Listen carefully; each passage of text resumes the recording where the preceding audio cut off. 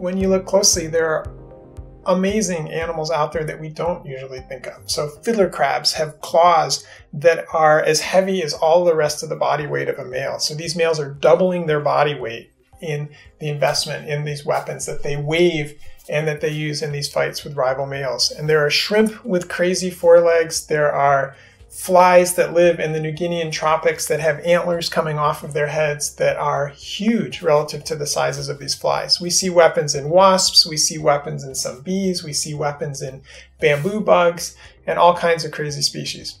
And for many years, my research has focused on the development and evolution of weapons in animals. And in particular, the animals that we study are little tiny beetles, dung beetles and rhinoceros beetles with horns. And these horns are rigid skeletal outgrowths that stick out from the heads or the rest of the bodies of these animals. And they can be huge relative to the sizes of these beetles. Sometimes these horns are 30% of the body weight of a male, or longer than the rest of the male's body. So that's analogous to you or me carrying a 50-pound bag of dog food on our head. And so we're interested in why animals have such extraordinary weapons and what it is about these species that sort of sets the stage for the evolution of these big weapons. As I was working on this book, I was working with a number of very talented editors who were giving me feedback on the process, and my editors kept sort of nagging me saying, you need to look at human weapons too. We think there's something parallel with human weapons too. And I would step back and say, no, I'm a biologist. I work on beetles. I'm not qualified to be writing a book on arms races or Cold War or missiles. And they kept nagging me saying, we really think you need to look at the human weapons too. And finally, I just gave in and I sat down one morning. I remember sitting down in a library and starting to pore through the military literature.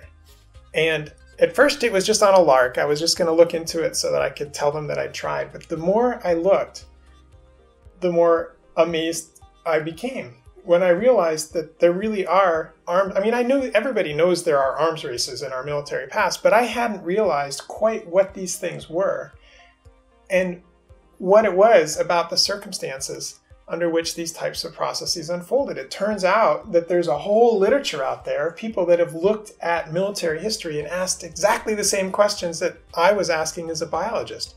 Why do we get huge weapons or uncontrolled weapon growth sometimes and not others? And what is it about the politics or the circumstances or the economies of the countries that are involved that set the stage for an arms race? Extreme weapons are extreme weapons, and it really didn't matter if I was talking about a beetle or an elk or a battleship. In these types of ancient warfare battles, where the combat is one-on-one and hand-to-hand, the fighting strength of the individual soldiers makes a huge difference. If you've got a bigger, better trained soldier or a soldier with better shields and better armor and better weapons, they're much more likely to win the one-on-one encounters with the other opponent on the other side. The essence of the difference between ancient and modern warfare was this one-on-one fights or duels. If you fight one-on-one, the better armed soldier wins. That can mean training, it can mean skill, it can mean size, it can mean weapons, including the bigger, better weapons. The best example I can give is tunnels, burrows. There are lots of examples, the beetles that I work on. The males will fight to guard the entrance to a burrow. A male will plant himself at the top of a burrow, the female's down below in the burrow, and that male's fighting to block rival males from getting into the burrow. Well, according to behavioral ecology, that's a localized and defendable resource. It works. But a burrow is a tube that also aligns male contests so that you can't get a scramble. You can't have the equivalent of gunfire with 10 different males all charging at once. There's no way. Only one male can fit into the burrow at a time. And he's got to enter head first, so you have a front-on, head-to-head encounter between males, one-on-one. So duels are important for human weapons too, and for reasons that are exactly analogous to what we see in animals. And so, for example, in the ancient Mediterranean, when galleys had shuttled troops from place to place, they'd been used to transport people to the fields of battle, but the ships weren't actually used as weapons in and of themselves. Ships stayed essentially the same size, same dimensions for literally thousands of years.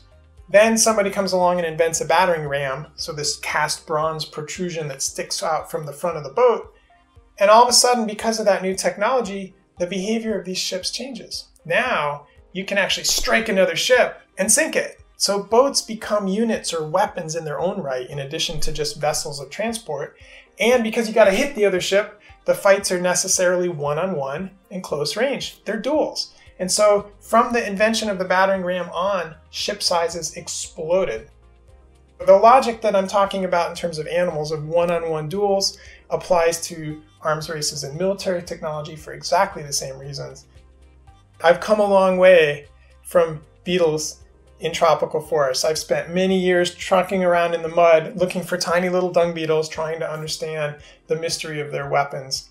And here I am now in a position I never dreamed of, having looked at all these other animal species and now having looked at all these examples of military technology and finding pattern and parallel after parallel.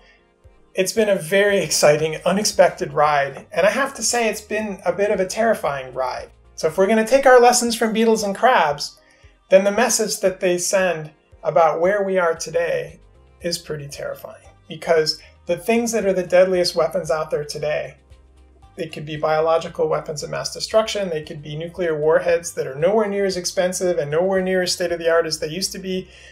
These kinds of weapons in the hands of all sorts of different organizations, terrorist groups, nation states, ends up with a political landscape that's not a duel. It's not predictable. Deterrence isn't likely to work the way that it did in the past and the way that it does in animals. And when you get to that political reality, it's really hard to know what to make of it.